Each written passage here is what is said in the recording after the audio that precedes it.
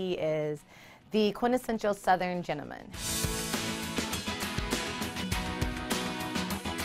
He is from Beaumont, Texas. He is a man's man. He loves his sports. He's a regular guy.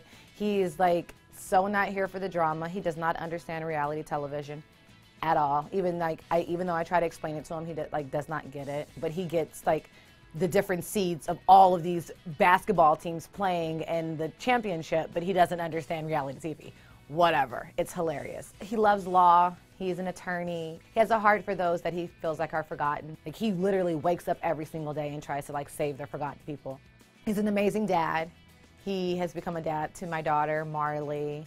He's her favorite person. And I'm like, I birthed you. I was here first. But like, she's in love with him. It's like daddy-daughter. It's adorable. He's a provider. He's a protector.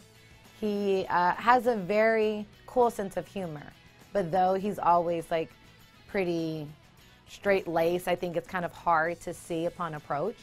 But he's a very, very funny guy with a great sense of humor. And he loves basketball, and he loves football, and he loves Atlanta. Like, he loves Atlanta. I've never met anyone who loves Atlanta as much as him. Yeah, that's Mike.